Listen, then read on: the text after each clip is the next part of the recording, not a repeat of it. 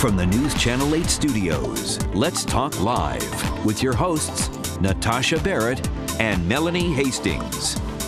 Well, what a day we have in store for everyone. I know. I'm looking forward to it. There we've got zoo animals, we've got flowers, a little shopping. You wait, you don't want to miss any of this and today. Great stories, too. And great stories.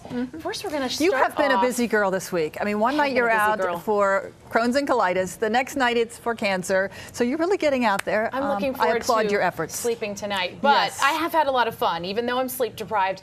You guys have probably heard about, because we talked about it on the show, the 46 mamas who were shaving their heads to support cancer research. Most all of them have a child that is suffering from cancer, is a survivor of cancer, or like I met last night, this wonderful woman right there. I'm shaving her head. This was at Union Station last night. Her little 3-year-old passed away from cancer. She's holding her picture right there, and she shaved her head. All the thick hair that she had. She looks pretty calm there, Natasha. Yeah, for a minute there I thought she was wincing, but no, when they got a close-up, she was just she was calm. she was a little emotional. She started crying, you know, all the feelings. You see her baby just 3 years old with those dates. Yeah. Lost her in 2009. I was so scared I was going to cut her with those clippers. Look at you go. But she was brave, and I got a chance to talk to her, so I want to share this with you. Okay. She actually went 2 years, and she passed away in her sleep. We woke up the next day, and she was gone. So. And you're doing this for her? I'm doing this for her.